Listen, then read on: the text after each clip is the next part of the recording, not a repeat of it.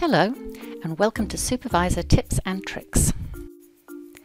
Images and graphs are essential components of any technical report. Copying, pasting, resizing and formatting them can be a time-consuming and often very frustrating task. Copying multiple graphs from Supervisor into reports is a breeze, and I'm going to show you how it's done.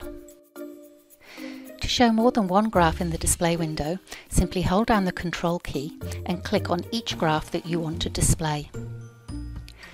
The graphs will be copied to the clipboard in what you see is what you get fashion, so make sure that they are arranged exactly how you want them to look in your report.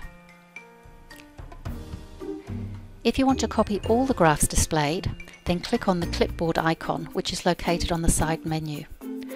Alternatively, you can right-click anywhere in the display window and select the required option from the Copy to Clipboard menu.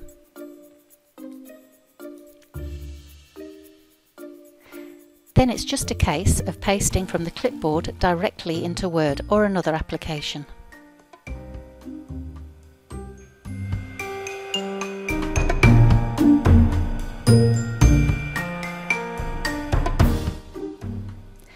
Thank you for watching.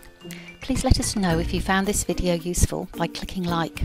For more information or to make a suggestion for other tips and tricks videos, click on the link below.